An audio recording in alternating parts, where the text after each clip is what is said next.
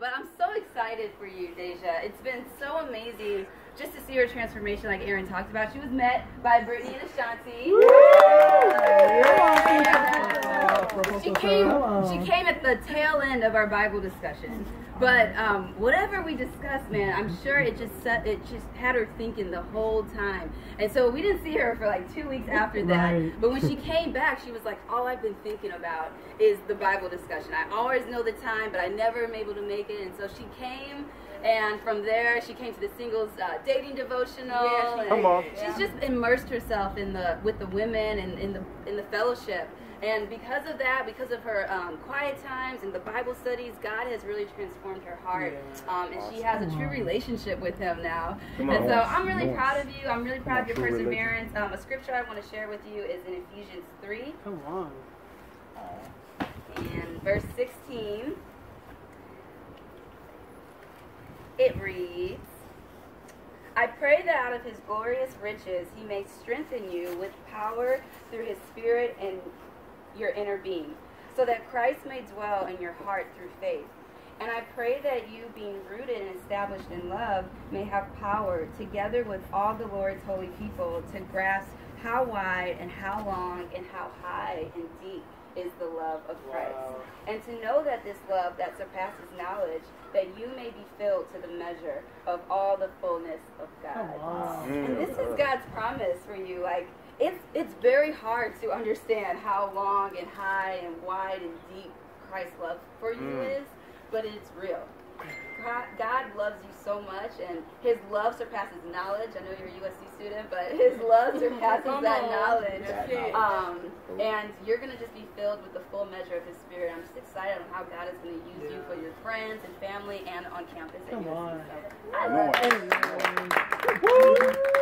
And now I'm going to have Brittany share. Come on, Brittany! I just want to share a quick scripture in Proverbs 9:10. It says, the fear of the Lord is the beginning of wisdom, and knowledge of the Holy One is understanding. And I share that because, like, I love your heart to really go after knowledge of God. You know, first sharing with you, like, you were like, oh, I don't want to be about church, and I'll come to Bible talk, and, you know, just seeing your heart transform from that moment to now, like, you've always had this heart to go after the truth, which was actually our first Bible talk, was about searching for the truth. I love your humility and how you ask so many questions, like, how do I do this? What does that look like? You know, and to see you activate that and, like, okay, apply that, you know, it's amazing. And you've definitely strengthened all of our faith, and it's encouraging to have you as our first fruits in USC. I know you all have great and amazing things, and I'm so grateful for you. Awesome. Come on. Yeah. Now we're at Deja share. Come on, I guess I'll quickly sum up of how I even got right here. So I'm originally from Georgia, born and raised. Come on, Georgia. Lived in New York a little over the past year. Never even visited the state of California, so just imagine moving to a place that you never even visited before. So it was a rough transition, and I'm literally out here by myself as far as biological family goes or whatever, you know, so 3,000 miles, 3 time zones away and stuff. Just, you know, it was a lot, and then school on top of that as well.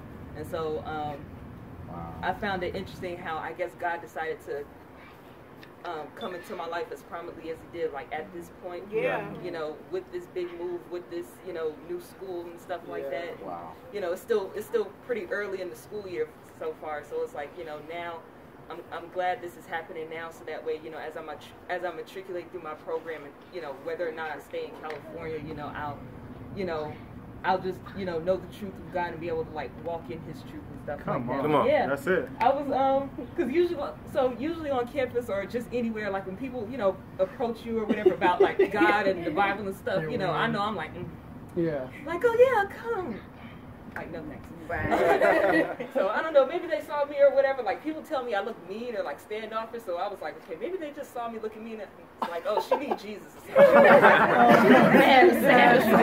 whatever. But, and I ended up missing, like, the majority of the Bible talk or whatever. And, you know, even with the Bible talks I've been going to ever since. You know, Aaron's been doing such a great job. And just Come on, Aaron. the first one I went to, even though I caught the last 5 minutes or whatever, you know, the fact that just those 5 minutes, you know, it stayed in my head. And then, you know, I came back after those couple weeks. Come on. I would say I wasn't actively, like, seeking God, like, on purpose. It was just, like, hearing that, you know, that small word.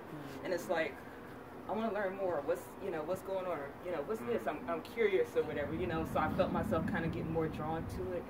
And, I mean, that's how I guess I've ended up here. I've dealt with a lot of, like, insecurity in my life, you know, as far as my personality. And, like, I've grown up, I wasn't poor, but I'm not rich either. So, like, I have a lot of, like, tangible things and stuff. I've always had things that I needed, you know, financially, have a car, you know, even be able to go to this very expensive school.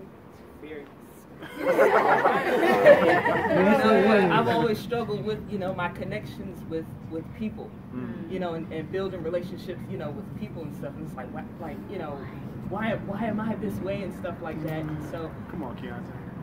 I'll give a major shout out to the main five: Vicky, Ashanti, Renisha, Sheila, and Brittany. You know, like I've only known them for like 3 weeks or whatever, but like I feel, you know, as close to them as probably, you know, any family member or any person I've known in my life and stuff. And so, you know, just knowing that, you know, God didn't make any mistakes when He, you know, designed me the way He did, and my personality and stuff like that. You know, I just needed to look to Him, and, you know, that way I could build more confidence in myself. And I was literally, you know, scared all the way up until this day. And I, like, with the quiet time, Sheila told me how, you know, those act like, you know, like fuel. And not saying that she was ever wrong, but like the past few days, I had missed my quiet times and stuff like that. And, you know, I just remember how those were the days when I was like the most scared, thinking of this baptism, like, can it be next week? Next month? I'm not ready. But literally after our counting the cost study, I went and just read a few chapters in John, and like literally just after reading that, I didn't even think about it the rest of the day. It was just like, I'm good. Awesome. Yeah, I'm good. I'm ready to get this done. I'm ready to, well, not jump in the water. I'm ready to see, you know, what's on the other side, because my way hasn't worked. Wow. Come on. You know, my way hasn't worked, so I'm ready to see, you know, how far God is going to take me. Come on.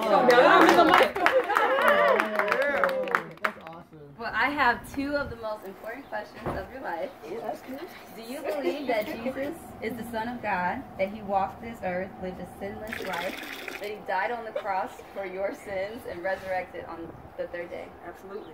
All right. And what is your good confession? Jesus is Lord. Woo!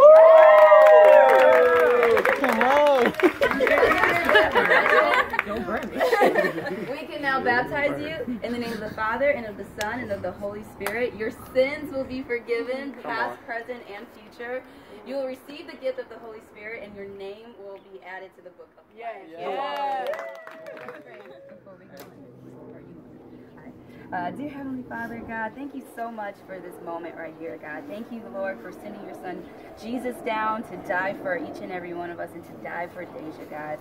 Thank you, Lord, for allowing her to be born again and to live a life as a true sold-out disciple, Lord. I pray, Lord, that you continue to be with her and just help her fight the battle of good and evil, God. We love you so much, and we pray all these things in your Son, Jesus Christ's name. Amen.